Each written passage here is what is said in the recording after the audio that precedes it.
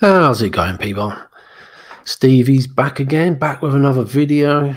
It's been a little while, but this we do have some other ones lined up, but this one kind of like had to take priority. I'm trying to keep a straight face as I go through this, so probably the best thing to do is to play the video of Kim and Sunny from one of her SitRep kind of questions that one of what they call field reporters are asking questions at the end of the SitRep type thing.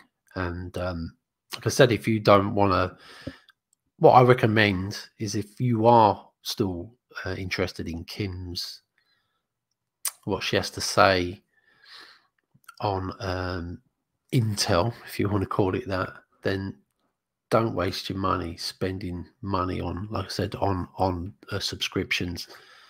I'll put the link in here. There are people that are downloading it and uploading it free for you, because I know a lot of people out there struggling. So even if you don't believe what Team Bubba are reporting after our research, then at least we'll put the link in there so you can watch her content for free instead of having to pay money which you don't have, but many people don't have. I'm struggling. So thank you to all those that are uploading it for free, because you are thinking of people that can't afford it. So well done for that.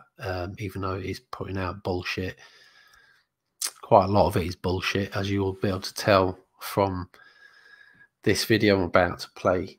Of course, we called this one The House Part 2.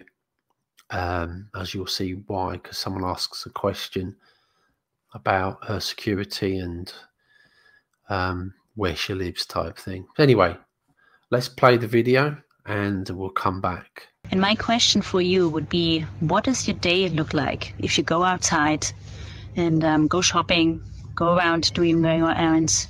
Do you have people that protect you all the time? Do you have bodyguards? How is your security being handled?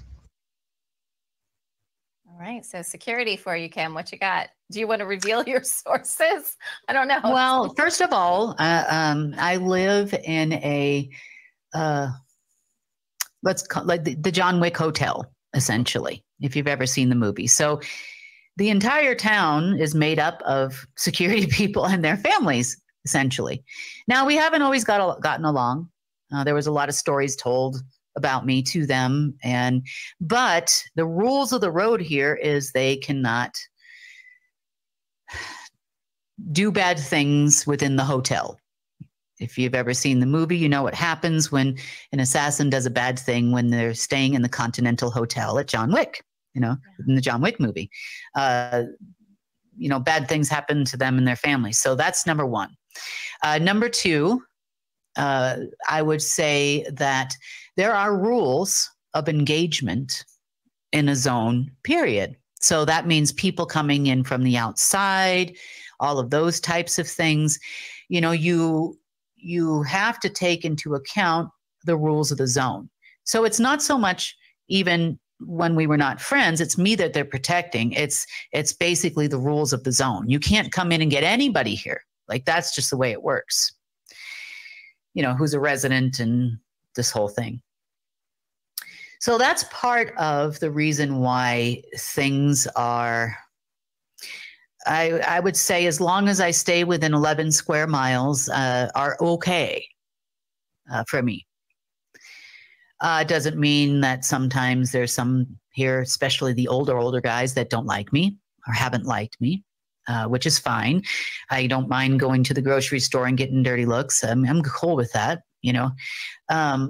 But I will say, if there are people in town that are not friendly people, then I will, I'll walk into an empty grocery store or go at a slow time of day, and all of a sudden about 20 people follow me in there and follow me around the store. So, well, it's for my safety and my protection. If you have an unfriendly visiting, that's especially unfriendly to me, which we have a lot of, they just keep an eye out, make sure that nobody does anything, and other than that, I'll see occasional people if I do manage to actually get outside and take my dog for a walk or go on a hike or, do normal stuff when I haven't done normal in like 2 years. So, I mean, I'll get out on occasion. I took my daughter to dinner for her birthday last month or 2 months ago. So I do little things here and there, but I've just worked a lot. Like from the time I wake up to the time, I fall asleep sitting up on the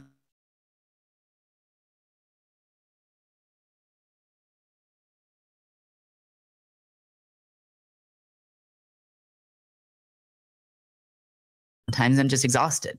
So, it's a process. It's an all-day event, so that's working too.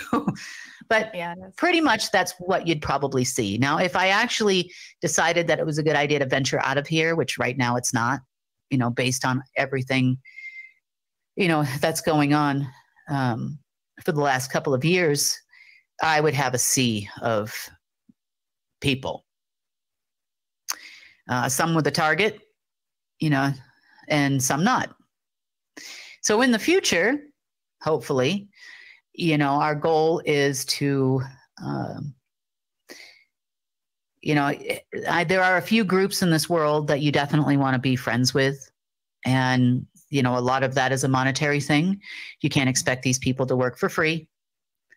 It's so, once the funding and everything starts moving and all of this stuff, then, all that, I figured it'll probably take me 3 to 4 months putting this stuff in place so that we can move about the cabin, so to speak, again. I miss traveling.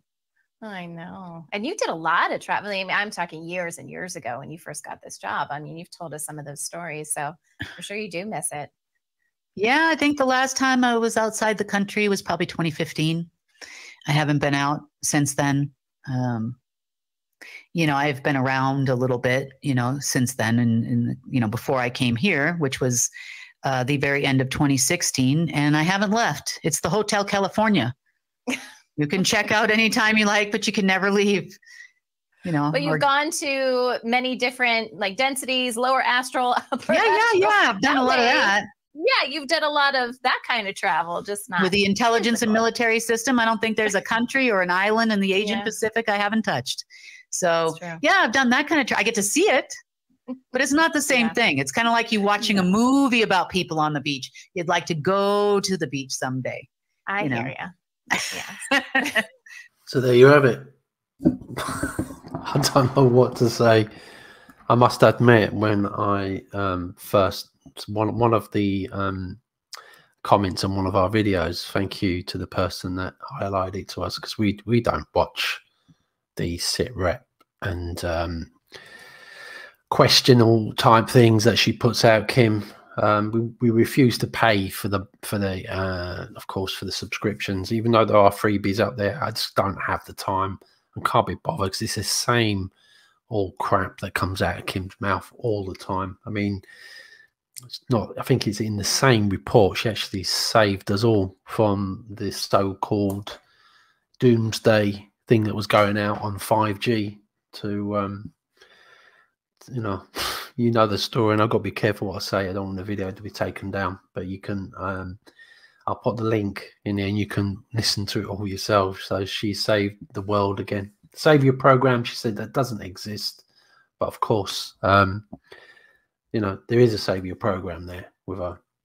But it's hilarious. Even some of the Team Bubba core members that I shared it with, they're just pissing themselves laughing. So again, Kim referencing movies, always does it. She does songs, movies, books, and it's all about her, like some kind of I'm in the middle of this movie, and that's what she does. And not long ago, she was talking to Kerry Cassidy about going into these underground bases or caverns or whatever, and she says she was describing it exactly the same as Indiana Jones. I think it was the Temple of Doom, or it's in one of our videos. She just describes what happens in the movie. And again, she's the Continental Hotel she's mentioning in the John Wick movies. Can't, this is what it is. She's just got this imagination where she has references from people's videos, books, music, and she reenacts it in her mind and she puts it into these SitRep reports. And you people that listen to it, you don't quite understand that, you know, this is what she does. I mean, it's crazy. You must admit, it really is crazy. So, yeah, so, I mean, she says she's in this community. I mean, she references it's like the Continental Hotel, but of course, what she's telling you is that she lives in a community of a lot of houses, and we've showed you her house, what it looks like. If we'll put a reference to our Kim's The House video in there, but our whistleblower's really close to Kim and still is today. Two, actually, one that isn't close to anymore, have said that she doesn't really, she's true, she doesn't really leave her house, but she does go shopping. She does go shopping. She goes to the bank. No one follows her. She goes on her own. She cooks all her food. She's a good cook and things like that. So, but the thing is that she's talking. I mean, not long ago, she said she's never left the house for 2 years. But all of a sudden now, she said, "Oh, I'll go and get my groceries. I'll go in there. There's like, it's an empty grocery store." But then all of a sudden, 20 people come in the shop. I mean, that's just being paranoid. You know, everyone's staring at you. Everyone's following you around the shop. So no one can take her out. No one can assassinate her. No one can kidnap her because she lives in this community. But the whistleblowers that have been very close to her have given us a completely different version of this. Is that she's paranoid.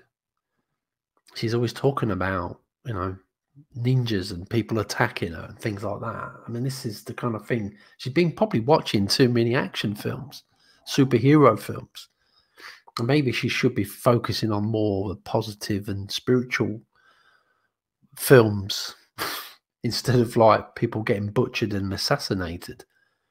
It's not really setting a good example there. I mean, not long ago, she lives in this community, all these people that are security forces or whatever. But how did she paint these houses that she said she did as a job? What, does she paint all of their houses and get paid by the people she doesn't pay? The ones that are looking after her, that are basically John Wick style assassins, you know, the Continental. You can't, if anyone commits a crime on the complex, or, you know, this kind of subdivision that she lives on, how and what, they get taken out because they broke the rules. So she goes and paints their houses. I mean, these are people that she's admitted in there that they work for free. A security team work for free. And then she mentions the funding. Of course, when funding comes again, it's just crazy. I mean, the only places she's been outside of, you know, she said 11 miles square, whatever. She's only visited places in her mind, like by astral traveling, you know, the lower astrals and dimensionals. And if she wants to go to a country, she just kind of like does it through a power. She, you know, all of a sudden she just turns up in Israel, does she? You know what I mean? For a meeting. Absolute bollocks. Excuse my French, but it's comical. It really is. Again, you know, you are the laughing stock of the truth movement. You have to be, for referencing things like this. Anyway, that's what I've got for you for today. It is comical, people, and the more people that watch her content and believe it, you know, it's this fantasy world. I'm sorry, it really is. There are people out there doing good work that really are helping the world, but I think she's just making a laughing stock out of it. Yeah, like I just said. Anyway, repeating myself over and over again. Thanks very much, everyone, for watching. Please click like and share with everybody so we can get the message out there. Thanks very much. Bye-bye.